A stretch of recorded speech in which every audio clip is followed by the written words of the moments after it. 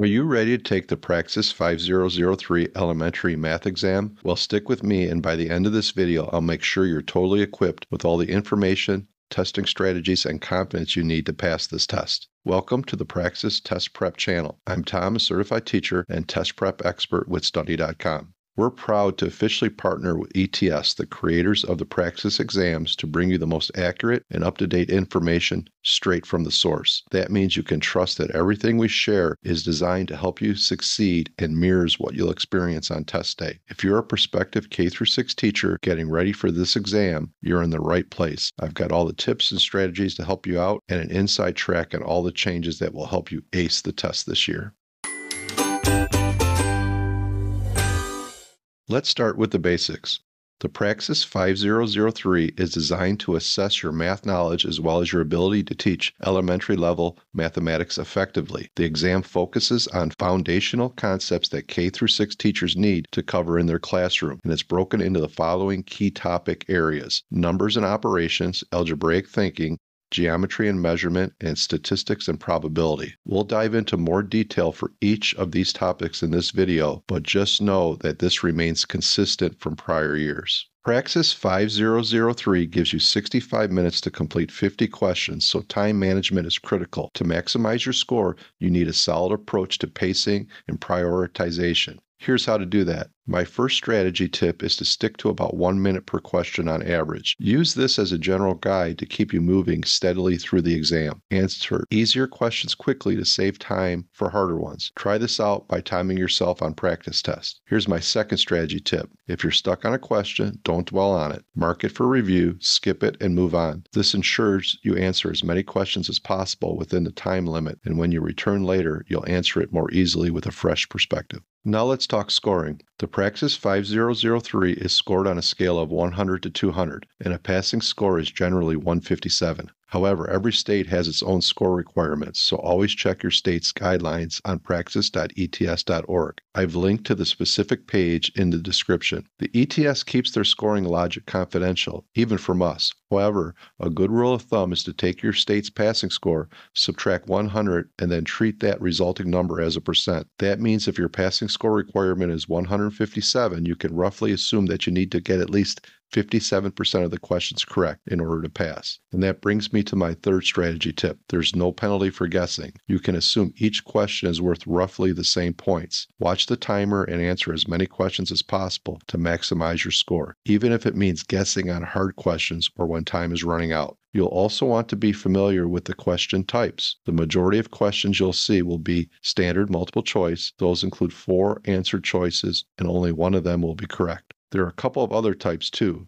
These include multi-select questions where there's more than one correct answer. These usually say select all that apply. You'll also have numeric entry questions. For these, you won't be given any answer choices, but will need to solve a problem and type in your answer. Strategy tip number 4, read every question carefully, especially with multi-select questions. This is so you don't miss which question format you're dealing with and you know how to approach it. Some ways include eliminating obvious wrong answers or using context clues in the question or answer choices. You'll find some great videos on this channel that break down different question types and provide tips on how to tackle them. Okay, back to the exam. You are never allowed to bring in your own calculator to a Praxis exam.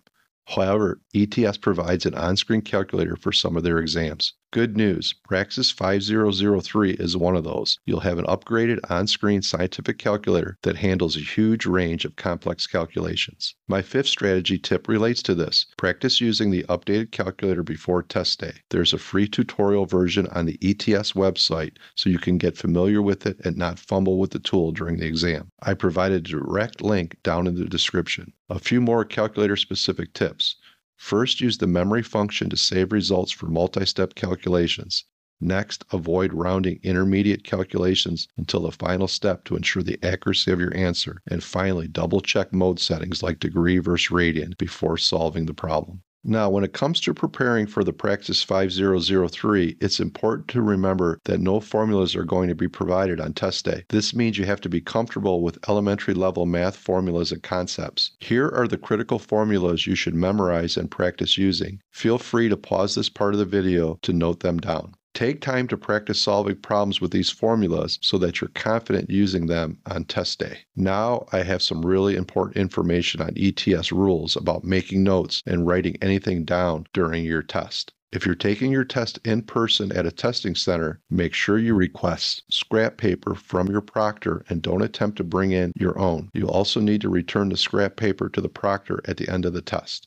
If the proctor sees you taking your own paper out of your pocket or doesn't think you've returned all the scrap paper at the end, you may get accused of cheating and your score will be invalidated. If you're taking the test at home on your own computer, you cannot take notes on regular paper and you'll be asked to erase all notes in view of the proctor at the end of the test. To take notes at home, ETS says you can use a small dry erase board with a marker. You won't be allowed to start the test if you're trying to use a regular sheet of paper.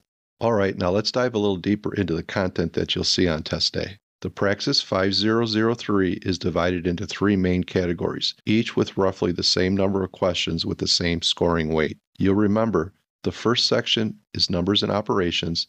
This tests your understanding of things like place value, fractions, and decimals. It'll also have questions on operations like addition, subtraction, multiplication, and division. And expect questions on comparing numbers, performing multi-step arithmetic, and understanding number properties like prime and composite numbers. The second section is algebraic thinking.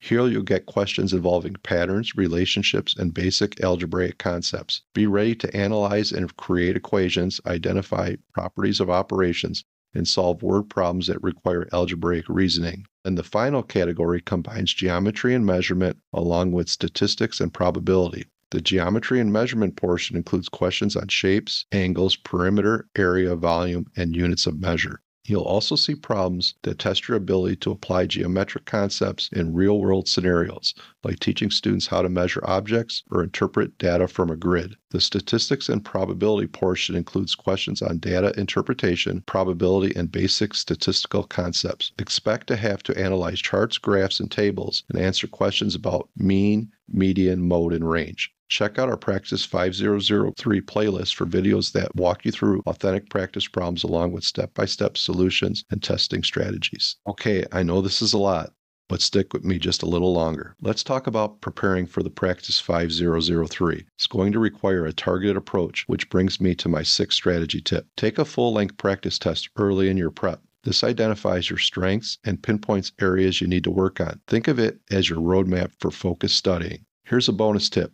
If a full-length test feels too daunting, consider checking out Study.com's diagnostic quizzes. Study.com has customized quizzes for each Praxis test code to analyze your performance and create a personalized study plan. Finally, regardless how or where you're practicing, try to practice like it's a real test. Stick to your time limits and limit yourself to the resources that you'll have available on test day. Remember, preparation isn't just about learning the content, it's also about mastering test-taking strategies and building the confidence to succeed on test day. And that's it, your ultimate guide to conquering the Praxis 5003 Elementary Math exam. For more detailed practice, strategies, and walkthroughs, check out our Praxis 5003 playlists here on YouTube, and then make your way over to Study.com and check out one of our practice test prep courses. Our users boast a 92% pass rate, and our courses include full-length exams, hundreds of practice questions, and additional video lessons specifically tailored to the latest test updates. With our resources, you'll know exactly what to expect on test day. Thanks for watching. Be sure to like this video and subscribe to this channel for more updates on Praxis exams, and leave your questions and success stories in the comments below. Remember, we're rooting for you every step of the way. You've got this.